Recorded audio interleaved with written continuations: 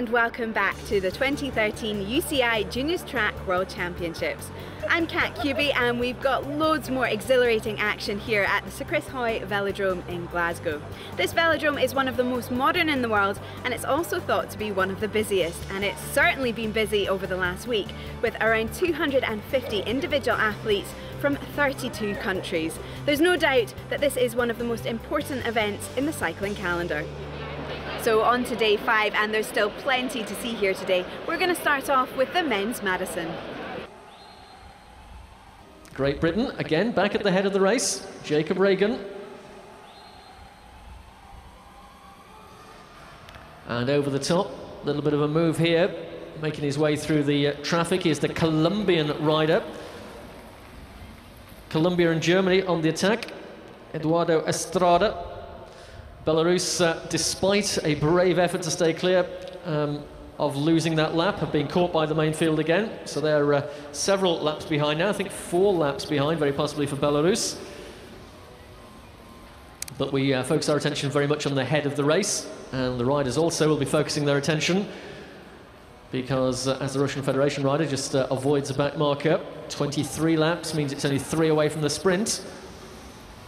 And remember, New Zealand and Denmark, the riders on the lead lap, are separated by only 1 point to the advantage of New Zealand on 5, Denmark on 4.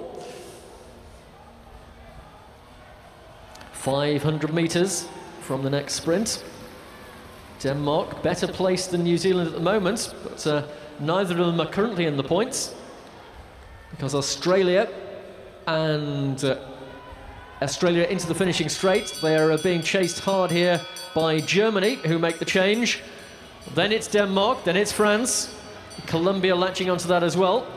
But at the line this time there will be points. Denmark are better placed here to collect a point. The Danish rider trying to come around the outside, but it's Australia, Germany, Denmark, France, subject as ever to a confirmation there. So that will have sneaked a small advantage for the Danes if that sprint result is confirmed. Just 19 laps of this absolutely action-packed Junior World Madison Championship to go.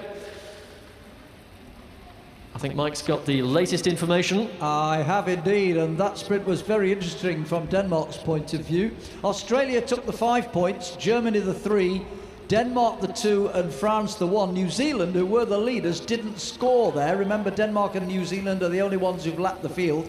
So Denmark's 2 points, enough to take them over New Zealand now. Denmark with 6 points, New Zealand with 5. Now everybody else is at 1 lap. So in 3rd place now, Australia, who've got the most points, but of course they're a lap in arrears on Denmark and New Zealand, and that's the way it works. Australia then in 3rd place, although they've scored 16 points. France now down to 4th place, also at 1 lap with 12 points. And of course we have 1 more sprint to come, the final sprint. So at the moment, it's looking good for Denmark and New Zealand, but there's quite a tussle going on behind them for bronze. Absolutely, Mike. Down to the last few laps here, as the team of Belarus will be withdrawn for falling too many laps behind. In the meantime, a new attack here from Italy. Red flag being unfurled here to remove the Belarusian riders from the track. They are at a deficit of 4 laps. And now they've got the message, so Belarus leave the track. That race is over, but the battle for the win still very much in evidence here. It's between Denmark and New Zealand. As we count down the laps, the possibility of a lap gain gets more distant. 6 points for Denmark, 5 points for New Zealand. Head of the race are the Italian team, just coming out of corner 2 I should say, heading for corner 3. So the Italians are currently languishing in joint 6th place on 3 points. And as Mike has just mentioned, the battle will be determined by the result of the final sprint for the bronze medal at least, and of course for the gold and silver as well, because Denmark and New Zealand on the same lap, the only 2 teams who have gained and retained that lap during the course of this 120 laps of high-speed Madison action. Oh, there's a huge crash there down underneath the scoreboard.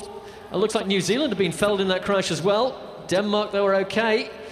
Well, of course, the other rider from the team needs to stay in the action.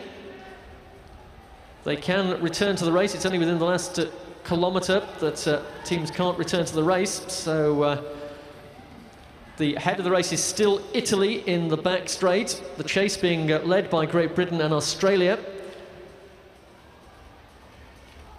So I think New Zealand are going to be able to rejoin the race with a second man here. Coach pushing him back into the action. Well, I did sound that cautionary note a few moments ago that as the riders tie up, it becomes more and more difficult to keep that focus of attention required to execute the changes with so many riders on the track. Only 8 laps to go. Great Britain leading the string in the back straight.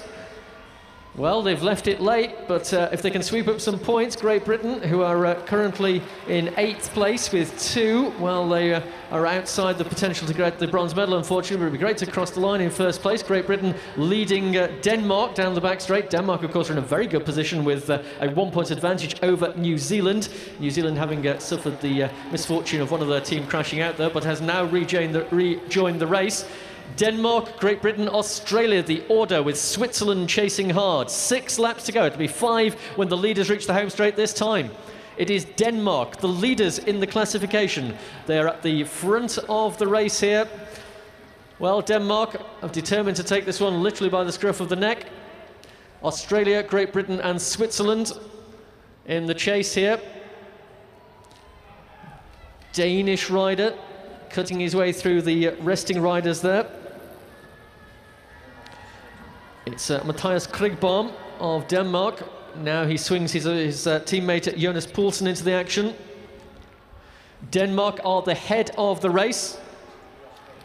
Czech Republic, and then it's Switzerland, followed by Colombia and Great Britain. And New Zealand have found their second wind after that misfortune a few laps ago. So New Zealand now fully committed to the chase. They need to try and reel Denmark in and get more points in the final sprint.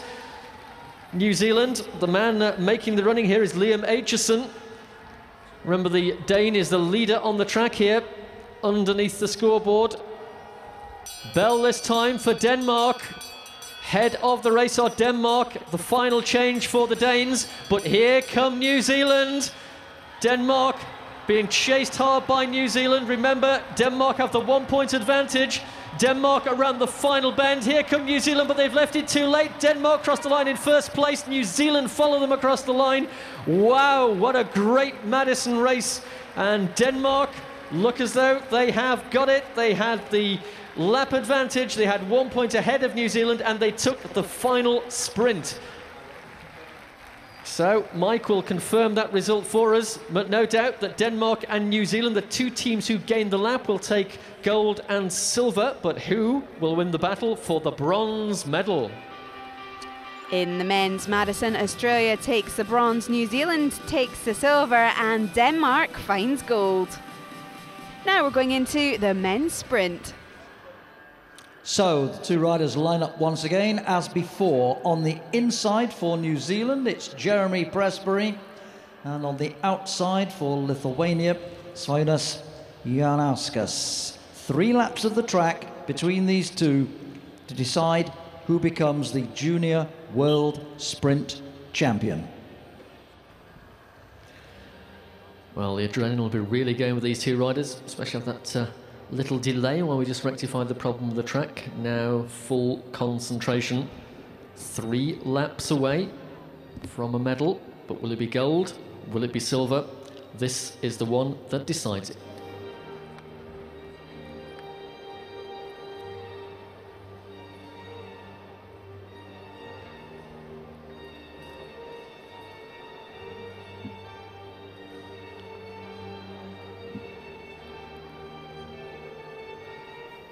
So Presbury was the winner of the first match.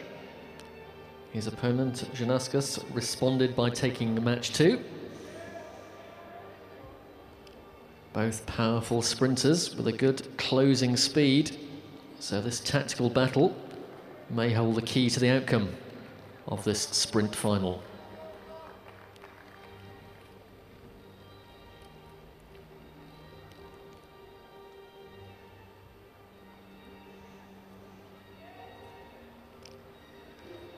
Both riders still high on the track. There's only one lap to go when we come to the finishing straight this time.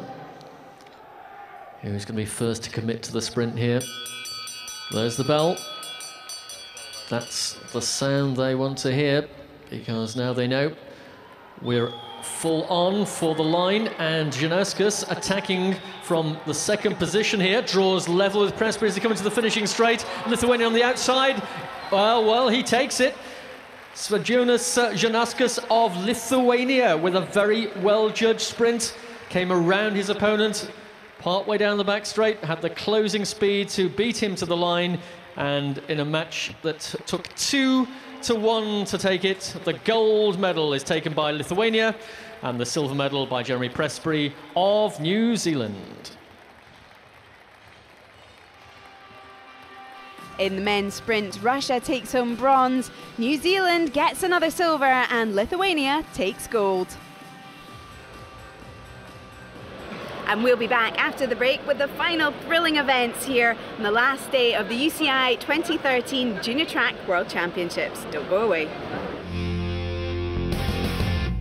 Welcome back to the 2013 UCI Junior Track World Championships. We're into our last day here in Glasgow, and let's head now to the final event in the women's Omnium. Just climbing aboard in the home straight, lying in 5th place so far. For Italy, it's Maria Sperotto.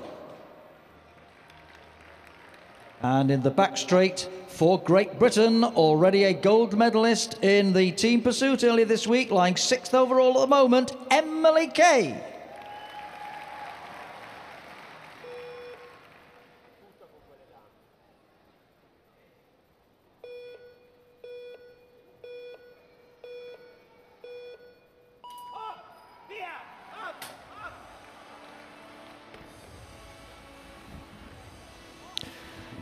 Italy versus Great Britain.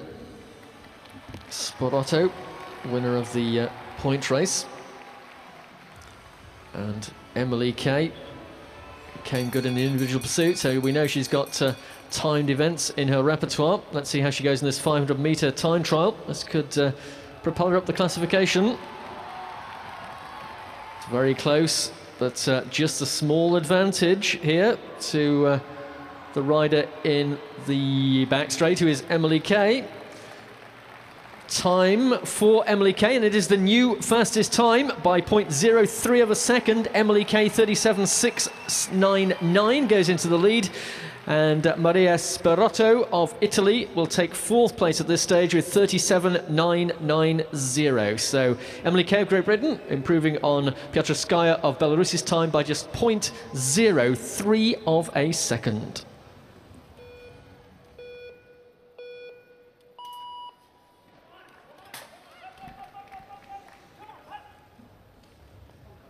So Canada versus Australia. Kinley Gibson, the winner of the scratch race half an hour or so ago. And Macy Stewart, her opponent here. Let's see who gets to the starting station first. It's the Australian, just ahead of Gibson after the first lap. Of course, the all-important comparison will be with the leader's time of Emily Kay, 37.669 the target. And as we come to the completion of this one, it is Stewart who finishes first, but only 4th fastest, 37.938, and Gibson of Canada 38.902.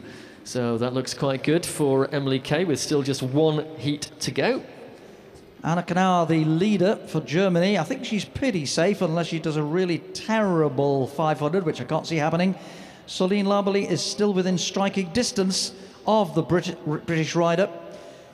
In the back straight at the moment, in the dark blue of France, in 2nd place on 22 points after 5 events, it's Soline Laboli. And in the home straight, the current leader for Germany with only 18 points from the previous 5 events. Very, very good indeed. Anna Knauer.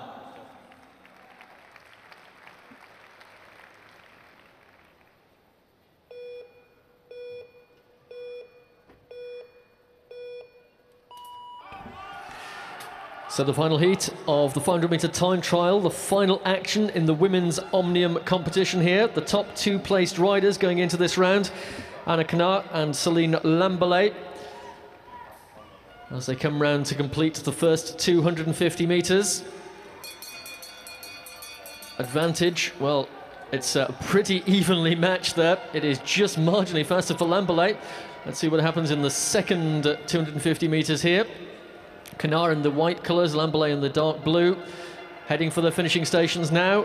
And Knaack, I think, just getting there first, 36.533, and that's the new fastest time for Anna Knaack of Germany, and Celine Lamberlet of the rider Lamberlet of France goes second fastest, 36.710, pushing Emily Kay down to third spot. So we will endeavour to confirm the outcome of the women's Omnium and whether or not Emily Kay has improved on her position just as soon as we got those finishing positions for you. But certainly those two rides by Knaack and Lamberlet confirm them in first and second place.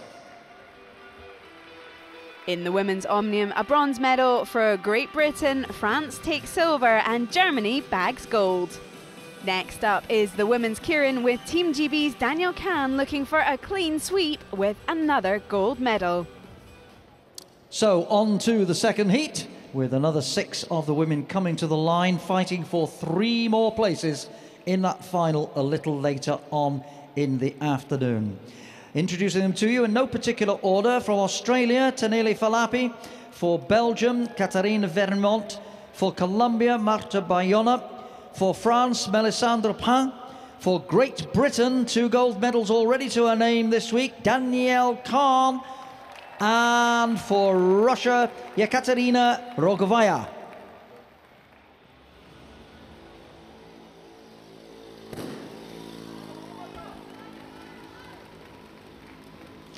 So again, the first 3 riders across the line here will progress to that final for first through to 6, where they'll meet Nikki de Grandella, Sujin Kim and Tatiana Kiseleva. Great Britain's representative here, Danielle Kahn, sprint gold medalist yesterday. Also 500-metre time trial medalist earlier in the week of competition here at the World Junior Track Championships. The rider who has the wheel of the Derny Pacer in the early stages from Russian Federation is Ekaterina Rogovaya, being followed by Marta Bayona of Colombia, and it's the Australian Kahn next, followed by Belgium, and then finally at the back of the string is Melisandre Pain of France.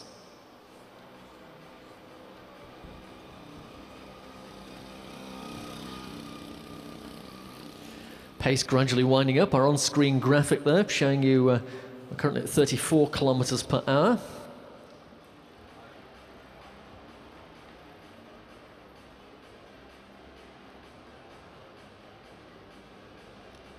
As if you were with us a couple of days ago, you'd have heard our Derny pacer, Davey Urquhart, explaining how this works. There is actually a laid down plan at what point he increases the pace and at what speed he leaves the track with 2.5 laps to go.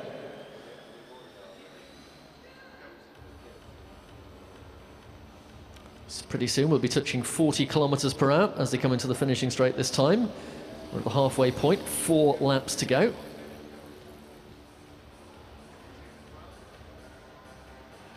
Remember, as long as that Derny is on the track, the riders cannot draw level or overtake it.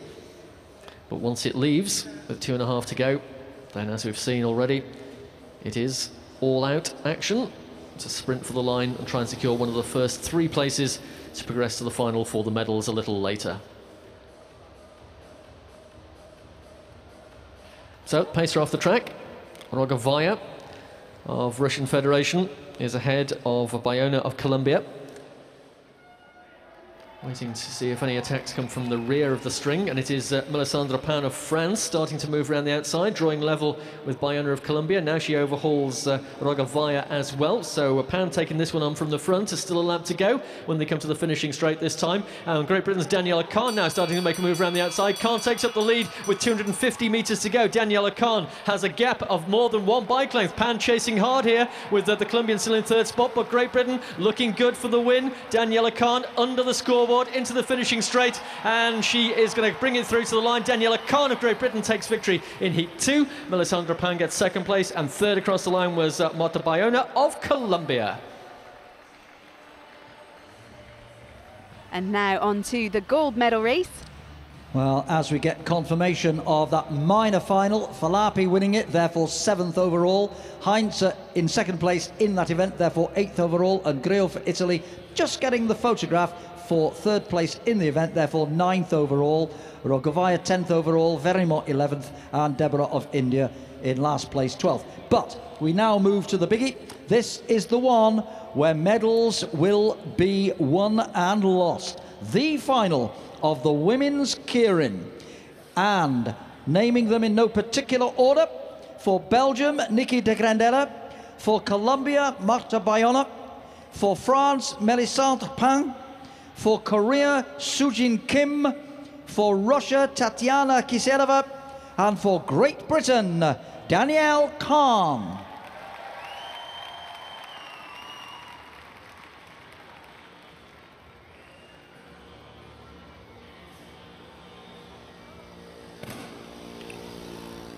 So the medals at stake here, and it's de Grandella, silver medalist in the sprint, who is comes to the front of the little string here and latches onto the rear wheel of that Derny. Kiseleva of Russian Federation next, followed by Pan of France. Then Daniela Khan, already twice gold medalist this week.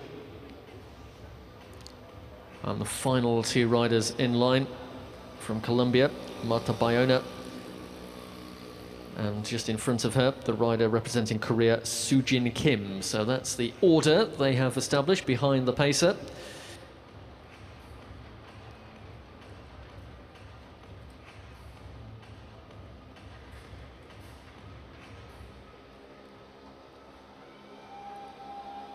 So Daniela Khan aiming to emulate the feat of our event ambassador Becky James by winning sprint and keirin gold. But she has to overcome the other riders in this heat to do so. And it's a strong field here for this medal ride as we reach 36 kilometers per hour. Pace slowly being ramped up. Khan in 4th spot, just behind Melisandre Pan, but it's Niki de Grandella who is right behind that Derny, tucked onto the back wheel. Halfway mark this time. Pan let a little gap open there, perhaps anticipating a move once the Derny leaves the track. Well, this one really building the suspense now. The Derny will be leaving the track in the back straight. De Grandella looks behind. In fact, all the riders looking behind, with the exception of the Colombian, who is at the back. Derny leaves the track. De Grandella leading Kiseleva, with Pan in 3rd place and Khan 4th, vying for that position with Kim of Korea. De Grandella looking up the track, just waiting for this one to explode into action. We know Danielle Khan has got a long sprint. Pan did very well to hold that up there as Khan came through. Danielle Khan of Great Britain takes up the lead position with a lap and a little bit to go. Bell this time. Daniela Khan taking this one on from the front, but being challenged now by de Grandella of Belgium. The Belgian who lost out to Khan in the sprint, draws level. Khan, though, retains the advantage, taking her opponent just slightly up the track there. Khan, though, settling back below that red line. Daniela Khan of Great Britain on the front. Pan challenging around the outside on the line. Oh, Pan took it just ahead of Danielle Khan. Well, Melisandre Pan of France. Little twitch in the middle of that build-up to the sprint. She did very well to stay upright, and she did even better to cross the line ahead of Great Britain's Danielle Khan. We'll wait for confirmation of that result, but no question that it was the French rider Melisandre Pan who just beat Danielle Khan across the finish line. In the women's keirin, Korea takes home bronze, Great Britain gets itself a silver medal, and France takes gold. So sadly, that marks the end of the 2013 UCI Juniors Track World Championships here in Glasgow. We've seen some amazing performances on the track, and I've no doubt we'll see many of these young riders competing again in the near future. I'm Kat Cuby, I'll see you soon.